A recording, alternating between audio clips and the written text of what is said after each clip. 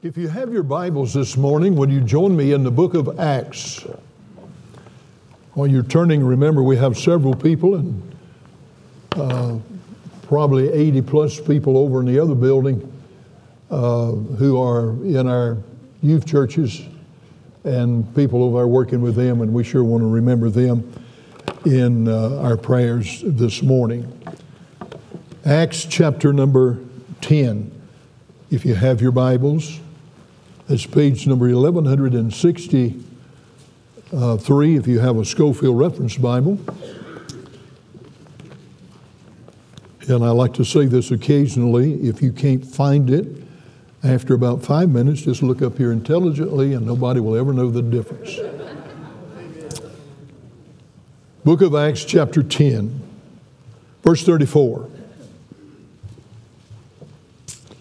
Then Peter opened his mouth and said, "Of a truth I perceive that God is no respecter of persons, but in every nation he that feareth him and worketh righteousness is accepted with him. The word which God sent unto the children of Israel, preaching peace by Jesus Christ, he's Lord of all. That word, I say, ye know, which was published throughout all Judea, and began from Galilee after the baptism which John preached, how God anointed Jesus of Nazareth with the Holy Ghost and with power, who went about doing good and healing all that were oppressed of the devil, for God was with him. And we are witnesses of all these things which he did, both in the land of the Jews and in Jerusalem, whom they slew and hanged on a tree. In him God raised up the third day and showed him openly, not to all the people, but unto witnesses chosen before of God, even to us, who did eat and drink with him after he rose from the dead. And he commanded us to preach unto the people and to testify that it is he which was ordained of God to be the judge of the quick and dead. To him gave all of the prophets witness that through his name whosoever believeth in him shall receive remission of sins. While Peter yet spake these words, the Holy Ghost fell on all of them which heard the word. And they of the circumcision which believed were astonished, as many as came with Peter, because that on the Gentiles also was poured out the gift of the Holy Ghost. Father, during these few moments that we have together, we consider them precious and we consider them important. We don't want to waste them. We want to invest them in our hearts and in our lives. And I pray for the next few minutes that you will help. And we welcome the presence and the power of the Holy Spirit of God into this auditorium to do in each and individual lives that which would be most pleasing to you. So bless us, help us around the Word of God, and I'll thank you and praise you for what you do for us, because we ask in Jesus' name and for his sake. Amen. Thank you. You may be seated.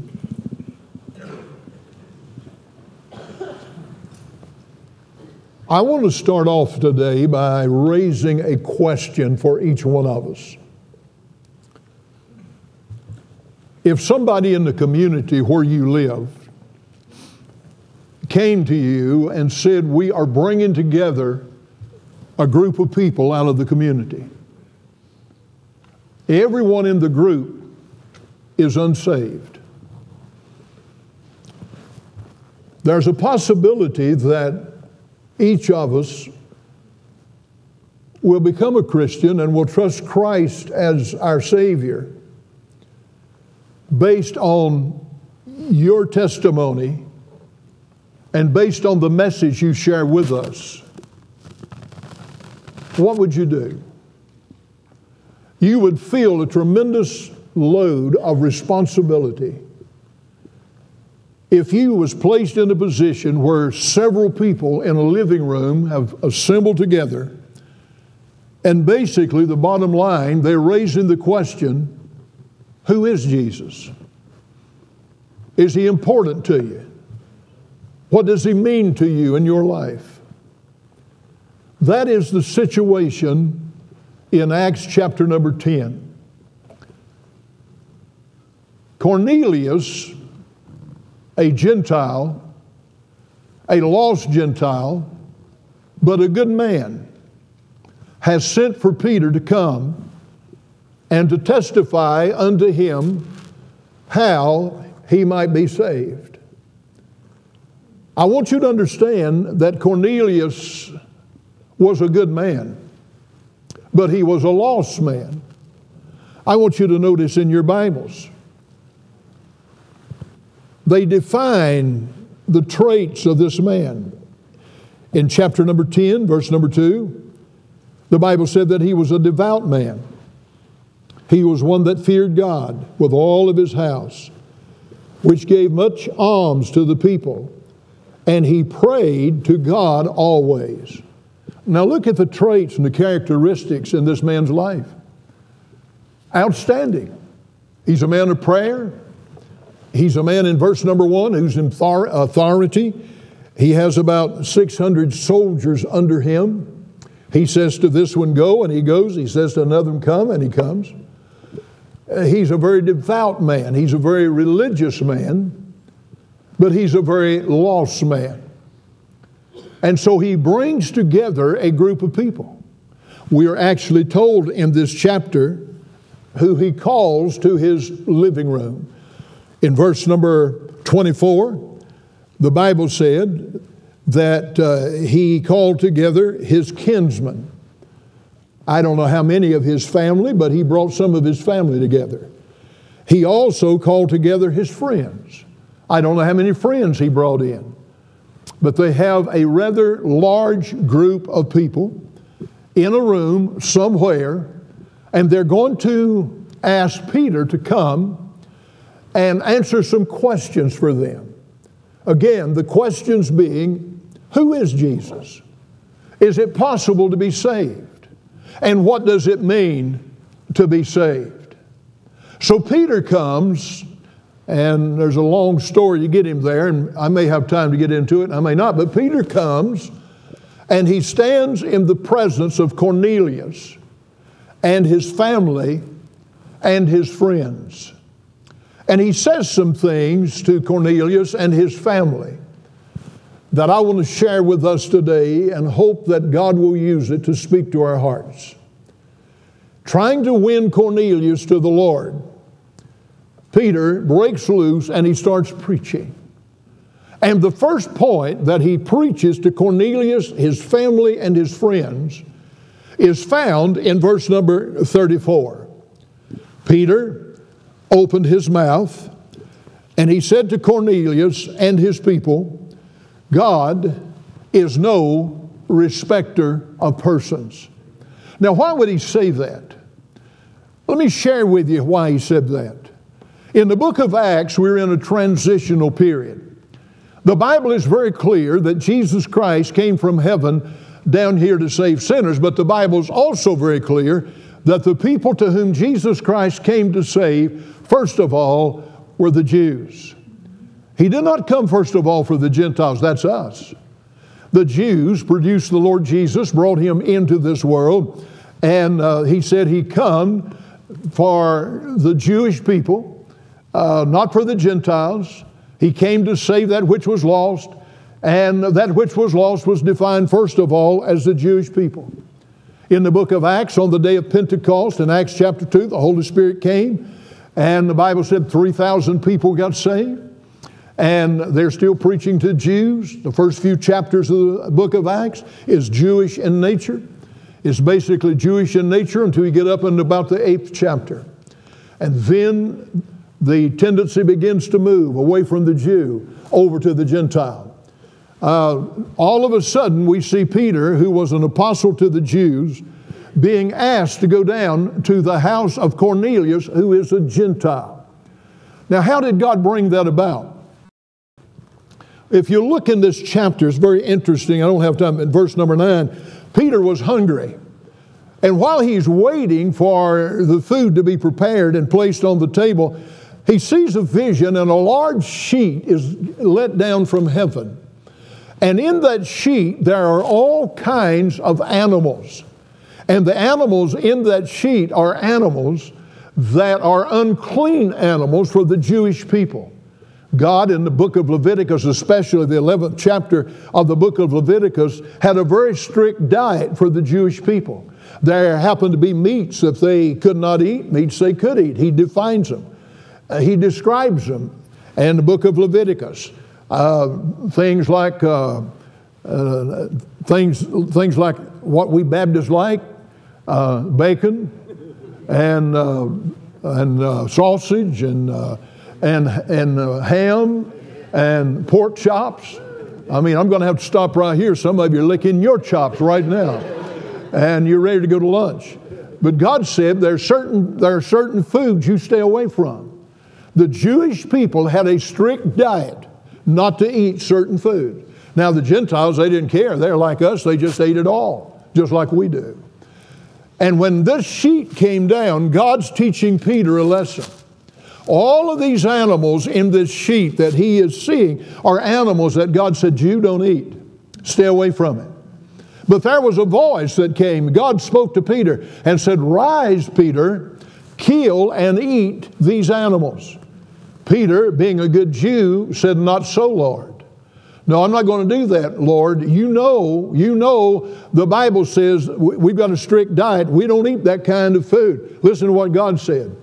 That which I have cleansed, call thou unclean.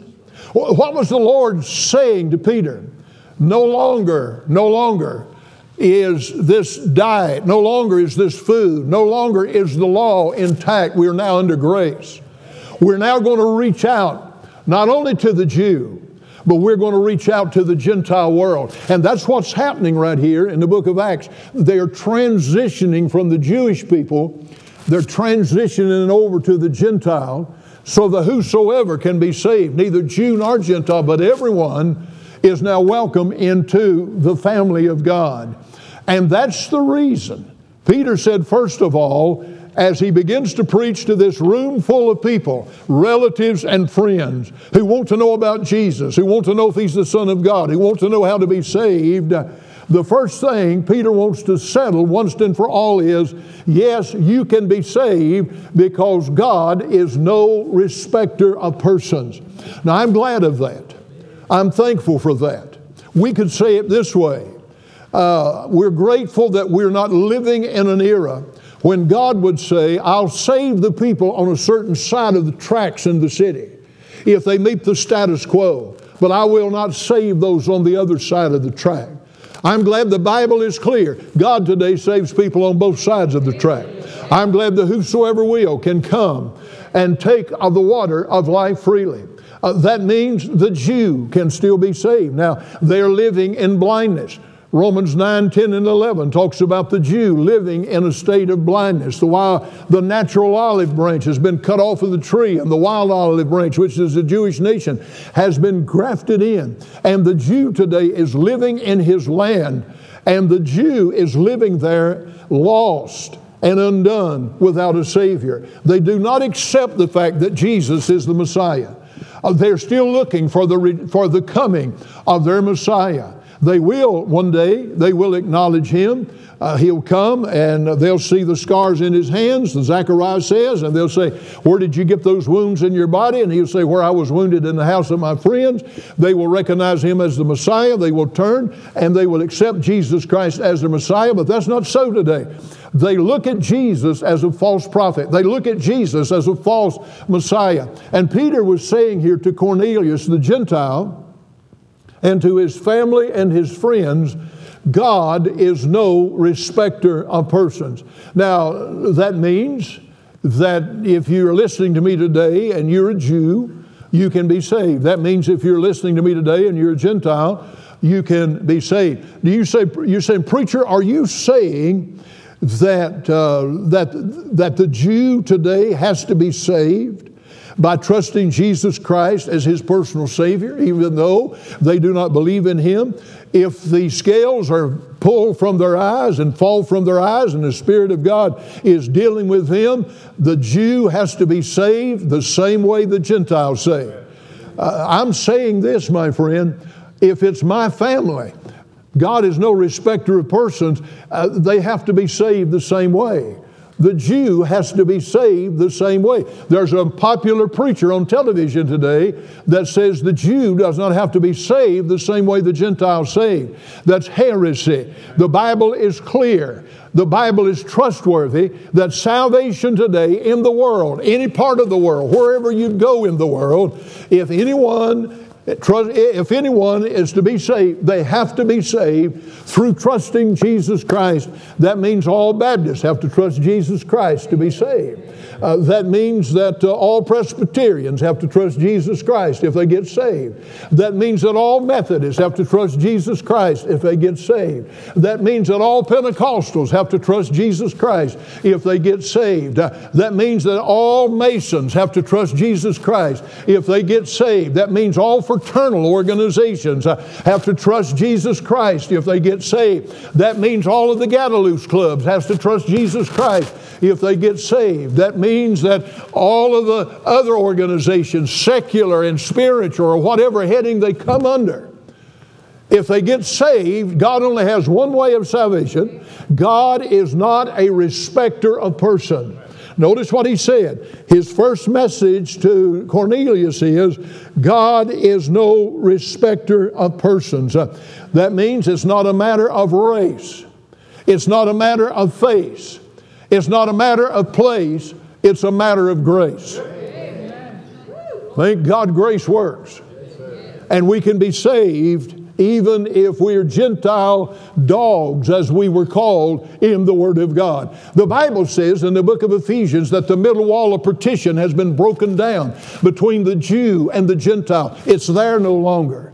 God's grace goes out to the ends of the world. John 3:16, since Calvary has been in place, for God so loved the world, W-O-R-L-D. That's not the world of trees and bushes and grass and fish and birds. That is the world of humanity. God so loved the world that whosoever. I'm so glad he said whosoever.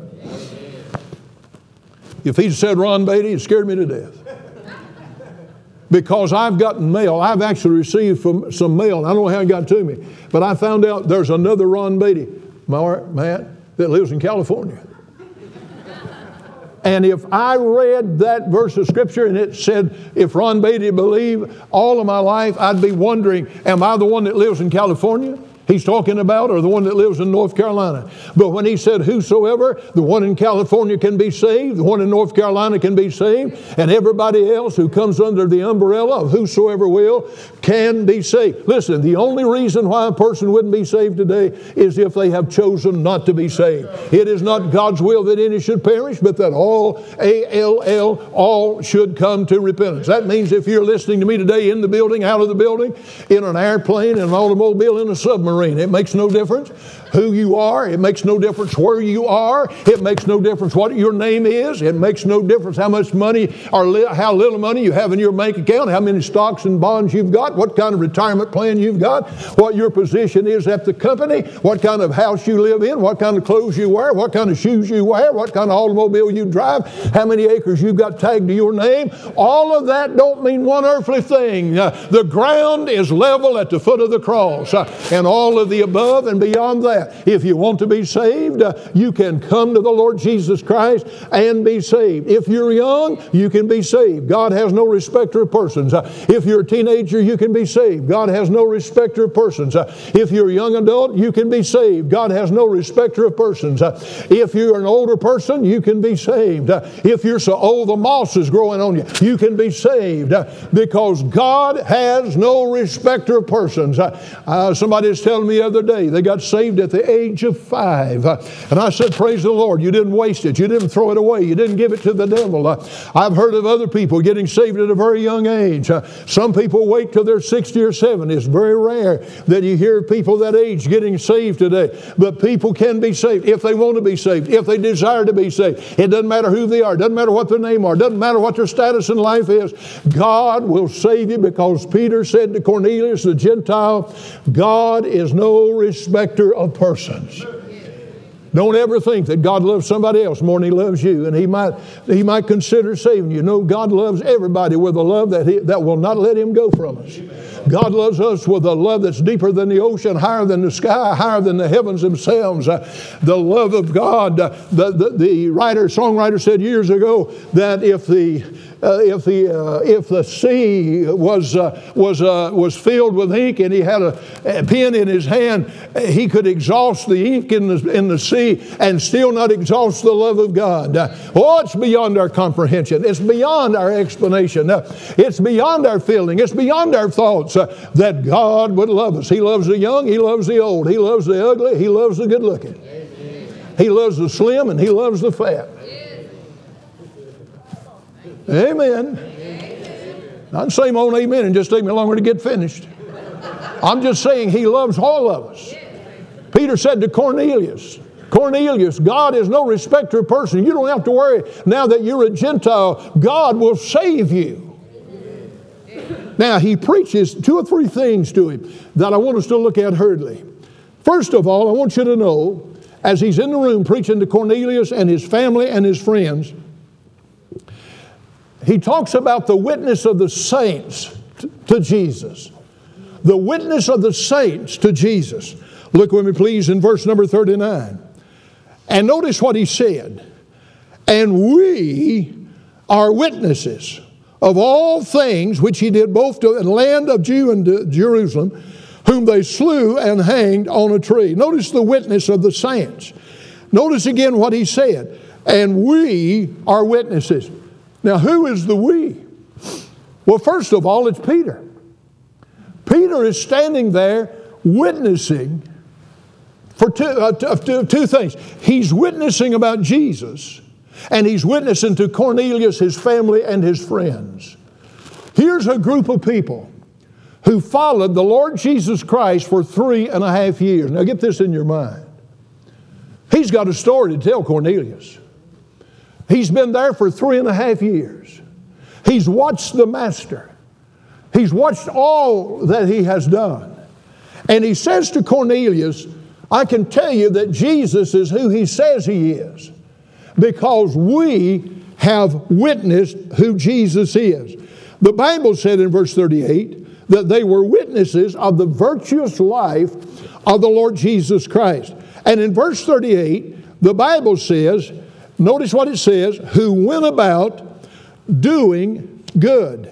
Peter is saying, watch it closely, Peter is saying to Cornelius, we watched him for 3.5 years. For 3.5 years, Jesus went about doing what was good. Now, I don't know all that he said. I kind of think I might know some things. But I just went through some things. In essence, here's what Peter is saying to Cornelius. Cornelius, we witnessed Jesus. We can tell you that Jesus is the Son of God. We can tell you that Jesus Christ is the Savior of the world. We can tell you that Jesus is not a fake.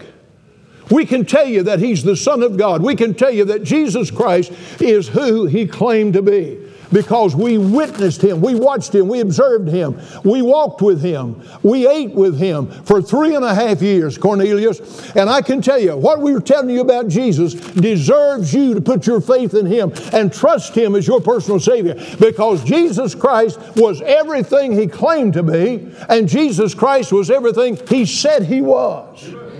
I can just say it. Peter, let me give you an illustration. There was a wedding one day in Cana of Galilee. And they ran out of fruit juice. They ran out of the fruit of the vine. They ran out of wine. And he said there was a panic taking place, Cornelius. And he said all of a sudden Jesus shows up. His first wedding. All of a sudden He shows up. And he gives them some orders just to keep drawing out, and said, Cornelius, you won't believe it. He said they thought all of the wine had been consumed. But he said when Jesus said, you just keep drawing out, there was no end to the amount of wine that came. It just kept multiplying. He said everybody there at the wedding was served. They thought they had a shortage, but when Jesus showed up, the Son of God multiplied the wine. He said, Cornelius, I want you to understand something. I was there. I tasted of it. It was good stuff. Cornelius, I want you to understand, only God can take vessels that seem to be empty and fill them to capacity and keep on meeting the needs at the wedding. The wedding they thought was a washout, but it was a victorious triumph of people getting married and the happiness of getting married because Jesus showed up and He provided a miracle of wine for the wedding. Listen, we're witnesses of that, Cornelius. Only God can do that. Mr. Cornelius, I want you to understand something. We was in the boat one day, and it looked like the boat was going to go down. The waves were lashing against the boat, and the wind was blowing, and it seemed as if the ship was going to go down. And he said, Cornelius, let me tell you something.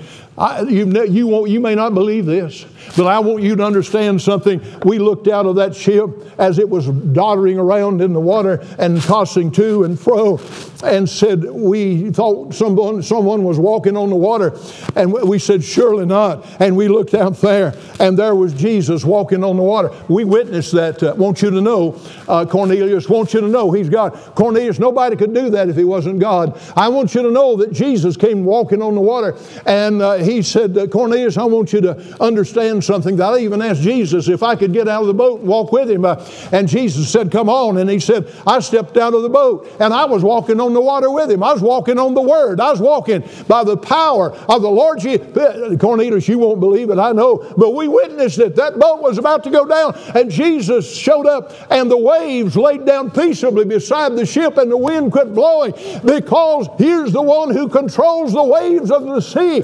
Cornelius, I want you to understand, only God can do that. He said, we've witnessed that. He said, Cornelius, you won't believe this, but death has no dominion over Jesus. He said, Cornelius, there's Jairus had a little daughter, and the daughter had died, and said, I watched Jesus take that individual that was dead, and I watched Jesus raise Jairus' daughter. He said, you won't believe it. The Lord presented the child back to the parent alive. He said, we was over there in Lazarus, at Lazarus' tomb, a friend of Mary and Martha. And He said, you won't believe it. He'd been dead for 4 days. And Jesus said, Lazarus, come forth. And out of the darkened cavern of that tomb came Lazarus floating up in all of those wrappings and tapestry of death. And he stood in the presence of the Lord alive after 4 days being dead. And Jesus said, loose him and let him go. Only God, Cornelius, amen. Only God can raise the dead. By the way, that's the same God we serve. Here's a witness. Here are witnesses. Here are witnesses. I can hear Peter say to Cornelius one day, was walking down the street, and we heard somebody say, unclean, unclean. And he said over there was a bunch of lepers, and he said, my Lord went up there and touched them. Nobody's supposed to touch them unless they become contaminated. And when my Lord touched the leper, instead of Jesus becoming contaminated, He decontaminated the leper. He touched the leper, and the leper was made whole. He said, Lazarus, we're witnesses to that. You can rest assured, you're your family and friends sitting here in the room. You can rest assured that this Jesus can do anything you ask Him to do. He can save you if you want to be saved, because He's God incarnate in the flesh. He said, Cornelius, we walked by a cemetery one day, and we heard all kinds of moanings and groanings. And he said, Cornelius, there's a man out there running around in the cemetery stark naked. And Cornelius, we found out that man was demon possessed. They had chained him to try to contain him, and the power of the demons had broke the chains. I would imagine that the parents and the mothers and the dads in the area would say to their kids, now when you go out to play, don't go near that cemetery. There's a madman out there. But it said, Cornelius, one day Jesus came by. And he met this maniac of Gadara. And the Lord Jesus spoke. And those demons came out of that man at the authority of Jesus Christ. They went down into a bunch of hogs, ran down in the water and committed hogicide. He said, I want you to understand, even the demons, even the devils of hell are subject to the commands of this person. And if the demons of hell are subject to the commands of this person, Cornelius, I want you to understand, he can save you as a Gentile. He can save your family, and he can save your friends. We have witnessed it. We are witnesses as to who Jesus Christ is. Amen. I can hear him say to Cornelius, we went up on a mountain with him and he was transfigured and his inward deity came out and we witnessed it and we heard the voice of God the Father saying, this is my beloved Son, hear ye him. He said up there on the mountain, we saw him as who he is, very God of very God. Oh yeah, I can hear him. I can hear him saying, we're witnesses. We can talk to you about it. We've been there. But he said, I want you to understand something, Cornelius. Here's how you can be saved. We witnessed his vicarious death. Look with me, please, in your Bibles in verse number 39. And we are witnesses of all things which he did, both in the land of the Jews and in Jerusalem, whom they slew and they hanged on a tree. The Bible said here that Jesus went about doing good. He didn't die for his sins because he did good. He was the Son of God. But Jesus Christ died for the sins of Cornelius and his relatives and his friends. Listen, and he died for you. And he died for me. And he died for us. We have to believe that, by the way, if we get saved. And Peter said to Cornelius, I was there. We're witnesses. Now, what was Peter doing? Peter knew what happened, even though, listen to me, even though he was denying Jesus. A little maid came out while he's been tried and said, was you not with him? And he cursed and swore and denied he didn't even know Jesus. But he went away and he wept bitterly. You know why he wept? Because he was saved. You know why Judas didn't weep and went out and hung himself? Because he wasn't saved. That's the difference in saved and lost. And Peter watched the crucifixion afar off. And the other disciples watched the crucifixion afar off. They stood there while the ground was shaking beneath their feet. They stood there from 12 o'clock noon till 3 o'clock in the afternoon while the clouds and the sky became as black as sackcloth. They noticed that out of that darkness there was the moaning and the groaning while Christ was becoming sin for those of us in this world. He said, we witnessed his death. Cornelius, you can be saved. Jesus died for you. But secondly, I love this. We're witnesses of his resurrection. Look at verse number 40.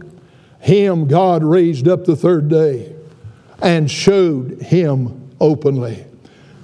Oh, praise the Lord. I serve a risen Savior. He's in the world today. Yes, he is. Peter said, we witnessed that. Peter went to the tomb. John and Peter went to the tomb, and they noticed the stone had been rolled back, and they looked down in the tomb, and there was the clothes that Jesus had been laying in, but they are still there. They haven't been moved, but Jesus came up out of them, and Jesus appeared with his disciples and in the upper room, and he appeared with them as he walked on the road to Emmaus. And then when he made his ascension, 500 brethren at once testified, we have seen him, we have watched him, we have heard him, we have fellowshiped with him. Jesus is alive. The greatest message to the church in this hour is that we serve a risen Savior. He's alive. He's not dead. He's alive. He has saved us. He's constantly watching over us and looking after us. And we're going to meet him face to face. Not a dead Savior. We're going to meet a living Lord and Savior, Jesus Christ. Cornelius, I want you to understand, we happened to be there when he died. I want you to understand we happened to be there. Cornelius at his resurrection. There's the witness of the saints. But I want to say secondly, there's the witness of the Scriptures. Notice, if you will, please, in verse number 43. I love this. To him gave all of the prophets witness that through his name, whosoever believeth in him shall receive remission of sins. Wait a minute. Wait a minute. The New Testament hasn't been written. He said, not only have we witnessed it, there's the witness of the servants, but there's the witness of the Scripture, that Jesus Christ is the Son of God. The witness of the Scripture. And what he's saying is, Cornelius, all of the way from Genesis to Malachi, those Old Testament prophets have witnessed that Jesus Christ is the coming Messiah to come into this world. The witness of the Scriptures. My friend, whether you're in the Old Testament, are you listening to me? Trying to get out of my introduction. Whether you're in the Old Testament or the New Testament, there's one hero. Whether you're in the Old Testament or the New Testament, there's one hero. And his name is Jesus. He's the hero of the heroes. The name is the name that's above every other name. There's some great names in the Old Testament. Moses was a great leader, but Jesus was greater. Joshua was a great leader. He led them into the promised land, but Jesus leads us all the way to glory. The priesthood in the Old Testament, it was okay so far as it went, but we got a high priest today who sits on the right hand of the Father. Let me tell you, he don't have beginning of days. He don't have ending of days. Let me tell you, he's not sick. He's not feeling well. He's not growing old. He's the same as he was when he went back in his glorified body, and he's there alive for us. He knows us, he loves us, he cares for us, and he wants to minister to us.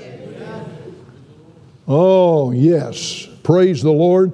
There's the witness of the Scriptures. You know what's so interesting in the Bible, in the Old Testament Scriptures? The Old Testament Scriptures drills it down. Let me explain what I'm saying. If someone in Tennessee wants to call the Berean Baptist Church in Winston-Salem, the first thing they've got to do after they pick up the phone is they have to dial a 3-digit number. It's called an area code. They dial 336. Now wait a minute. If they have a cell phone, they are holding a little package in their hand that can reach the ends of the world. That's amazing, isn't it? The amazing technology we have today. You can take a little cell phone, hold it in your hand. You can talk to anyone in England. You can talk to people in Africa. You can talk to people in Russia. Don't want to talk to anybody there, but you can. We have talked in here in the church, we have talked to our missionary in Ukraine over the telephone, over a little telephone. So you can take that little phone and you can connect to the ends of the earth. But when you have a specific person you want to connect to, you've got to start off, first of all, and isolate the rest of the world. So the way you isolate the rest of the world and you zero in on a particular locality, you put in what's called an area code. And when you put in 336, you have isolated tens of millions of people. I'm about to have a fit. You say over a telephone right now.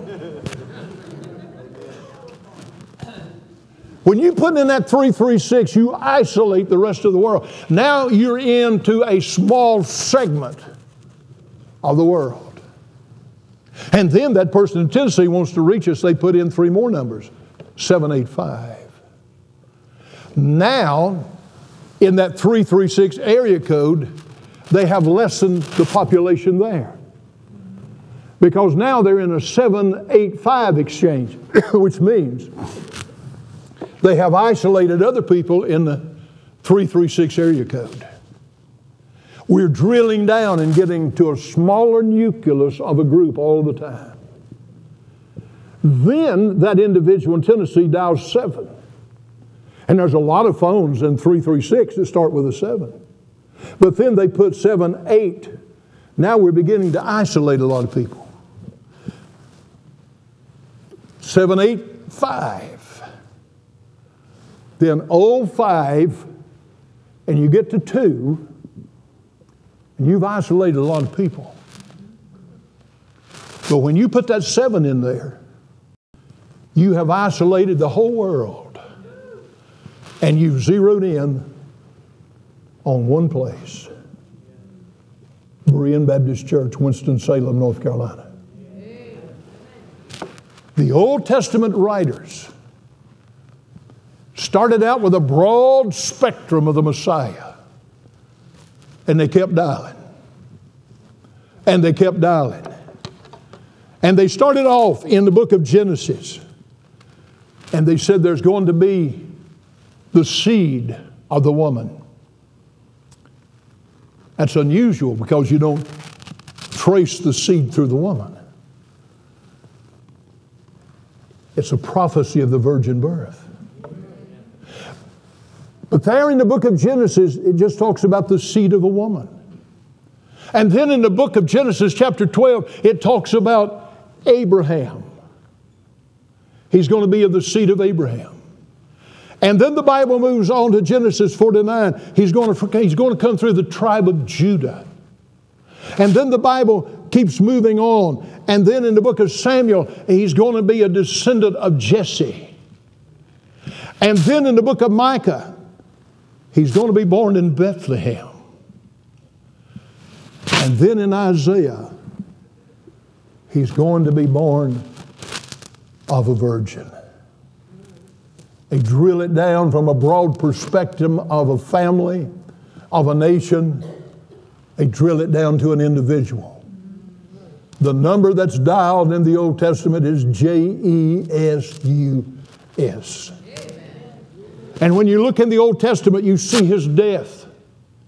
That's what he said. To all them gave the prophets witnesses.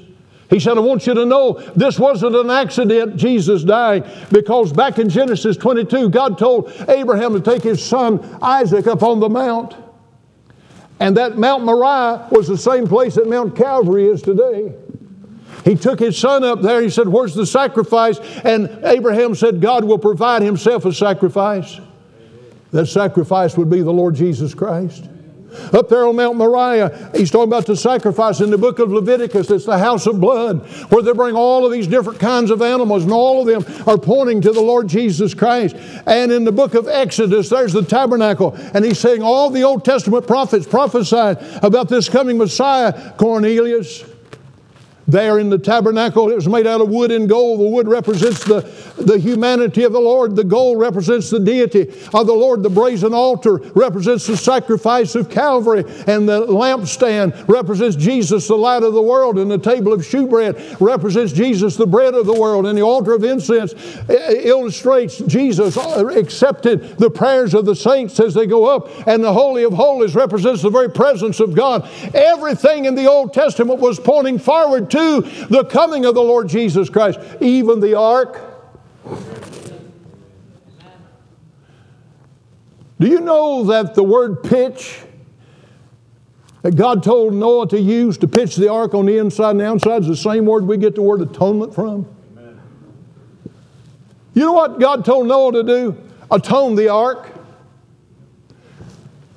Put the pitch on the inside and on the outside. Why? So that when the water comes, it won't come in. It's atoned. It's kept perfectly and it's kept safely. That's a type of what this Messiah is going to do. We get on the ark, and the water is the judgment of God on this world. But when this world's judged, we're floating right along in the ark of safety because we've been atoned for by the blood of the Lord Jesus Christ. They just preach about it all over the Old Testament. They're drilling it down, and they get the phone number right down to Jesus all the way through it. Yeah, he said, I want you to understand something. that the prophets witnessed and testified to Cornelius about the Lord Jesus Christ. And I could go on and on with that. Cornelius, let me tell you about Jesus because we have witnessed it. Let me tell you something about Jesus because there are prophetic witnesses in the Scripture. But lastly, Cornelius, let me tell you something. To him gave all the prophets witness that through his name whosoever believeth on him shall receive remission of sins. Now listen, I want you to get this. This will help you. Peter's preaching. And you know what happens? Somebody butts in on his preaching. Just about the time Peter said to Cornelius, you can have remission of sins, we've witnessed that he's the Son of God. The Old Testament prophets witnessed that he's the Son of God.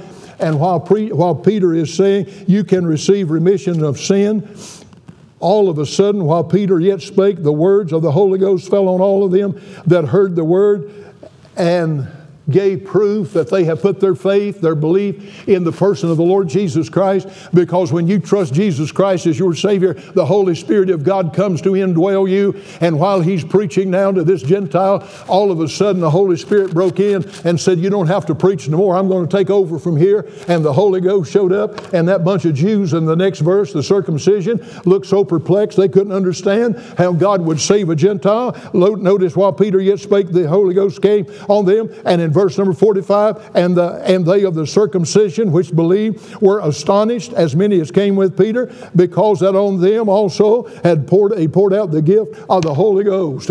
You know what happened? We had a second Pentecost. The first Pentecost went to the Jew in Acts chapter 2, but now the Pentecost is coming to the Gentiles, and they believe the message that Jesus is the Messiah, the Son of God, and now and in their belief, God has sent the Holy Spirit to indwell them, to prove to them, to show to them that they're born again. Why? Because those of us who are saved right now, we have the Holy Spirit dwelling in us, and that's one reason we know we're saved, because His Spirit bears witness with our spirit, and as many as are led by the Holy Spirit of God, they are the sons of God. You say, preacher, how do you know you're saved? There's something down on the inside, knocking up and down in the gable end of my soul, going from the bottom of my feet to the top of my head, that's saying, son, you're saved. You belong to me. It's under the blood. It's forgiven. You're in the house, the ark of safety. And when you trust Christ as your Savior, He forgives you, He justifies you, but He sends the Holy Spirit of God inside of you to bear witness that you are saved by the grace of God. Amen.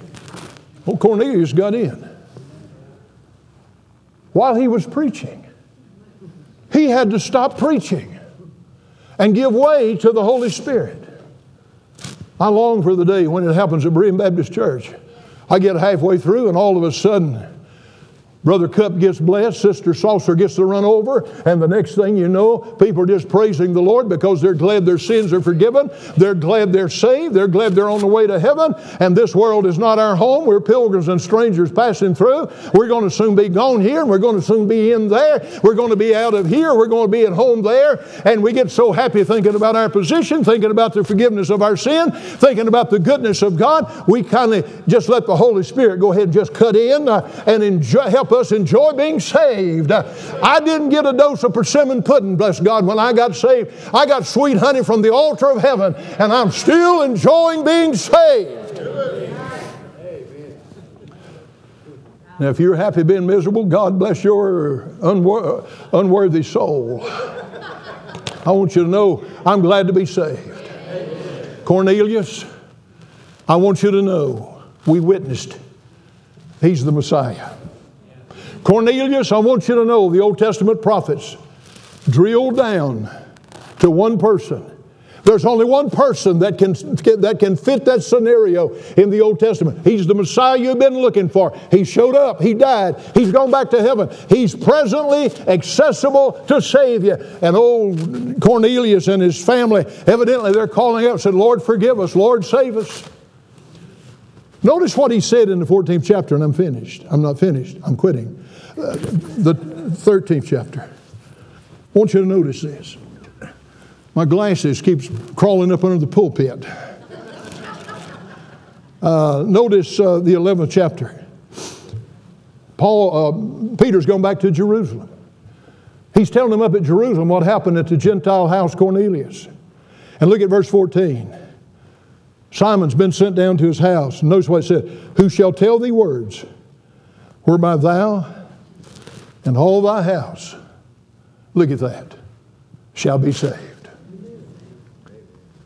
He went down there to that group of people sitting somewhere in a big room with his family and friends and said, we've witnessed He's Jesus. The Old Testament prophet says, witness He's Jesus. And whosoever call upon His name will have forgiveness and remission of sins. And the Holy Ghost showed up and got down in their soul. And they started saying, well, hallelujah, praise the Lord. We've got it. We've got it. We're saved. Hallelujah. We're saved. Thank God it's good to be saved. I recommend it. I ran into a man the other day who was retired. I said, how do you like it? He said, I recommend it. I recommend getting saved. Cornelius was shut out, but God came along and changed the perimeters and shut him in grace, because a man preached to him. Notice what he preached to him. I read it to you a while ago. He preached the death, the burial, and resurrection of Jesus. That's the message of salvation. Quit trying, start trusting. Get it out of the flesh, get it in the hands of the Spirit. Trust Jesus. This guy sitting around, I use him quite often. I call him Mr. Bubbly. He hadn't got over being saved.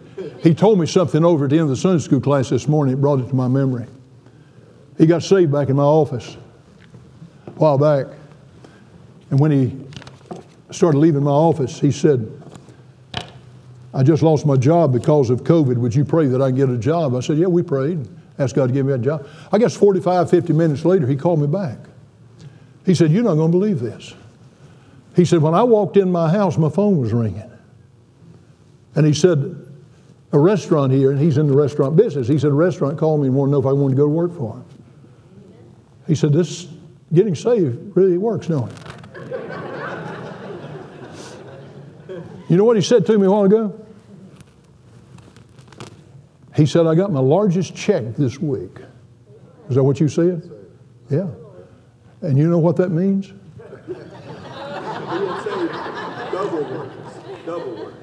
You know what that means? It works, yeah, tithe, that's right. I'm just here to, amen. I'm just here to tell you. I'm here to tell you. It's a lot better when you're on the inside enjoying it than it is if you're on the outside looking in. There's a lot of people that are on the outside. The Bible in Hebrews 6 says they've tasted of the good word, but they've never digested. There's a lot of people who know about Jesus, but they don't know Jesus personally. You say, what's the difference? Heaven and hell. You need to know Him. Cornelius got saved. He heard the gospel. That's the means by which we're saved. Let's stand with our heads bowed and our eyes closed for just a moment.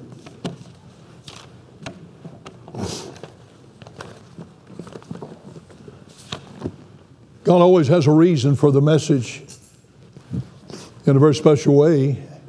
I know that I have delivered what God put on my heart to deliver today.